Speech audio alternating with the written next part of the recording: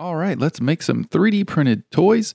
Today we're going to be making this cute little scared elephant and teaching you some advanced box modeling, also some other cool tricks and tips. So let's get started. So we'll do File, New, and General.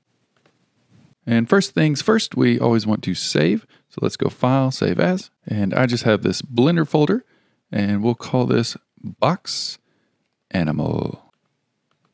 So to first start off, let's twiddle up our studio just to give us a little bit more room. And let's get rid of Suzanne. So we'll just click on her. And how do we delete? That's right. You can just hit X on your keyboard and delete it. So today we're going to make one of my favorite animals, which is the elephant. So we're going to start off with a cube.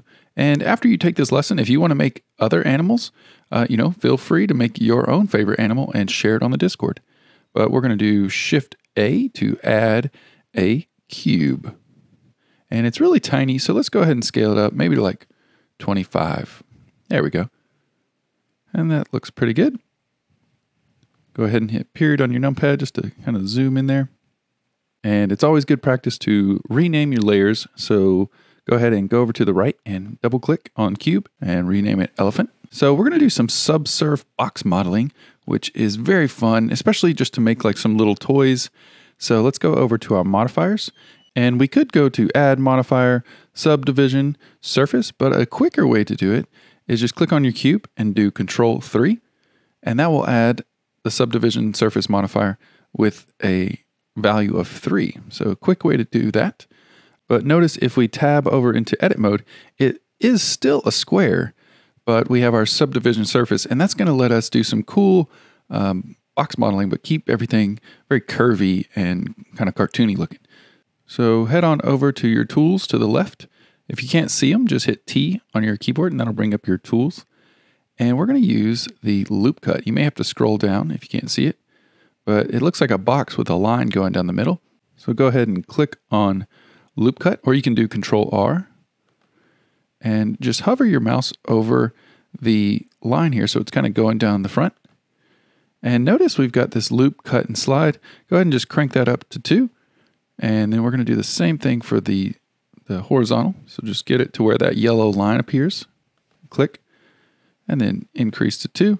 And do it over here as well, right there. So we're kind of making like a Rubik's Cube. And there we go. And we can go back to our selection, or you can just hit W on your keyboard.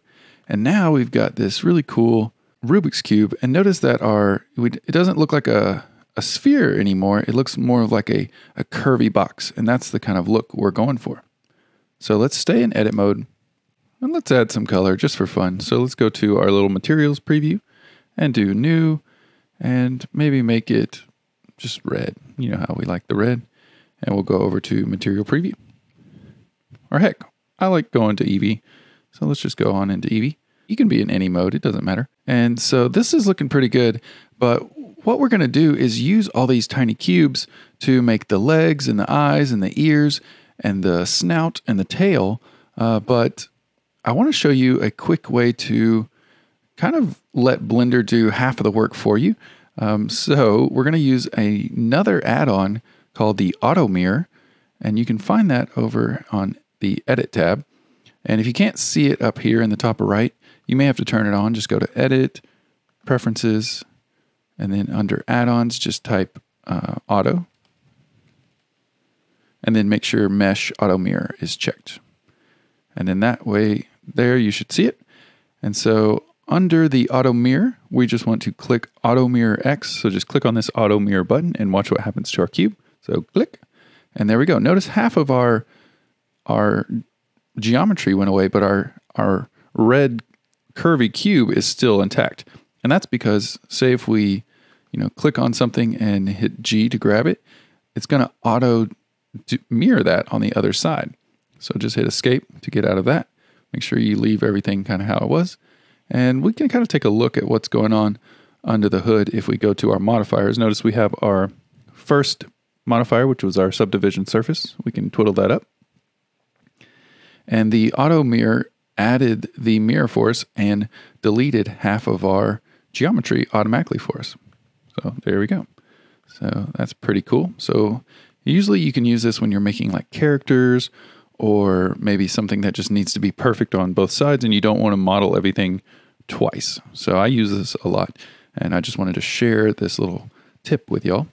Now we've got our foundation set up. Let's go ahead and jump into the next video where I'm going to show you some really cool extrude tools and some inset tools to help turn this cube into an elephant.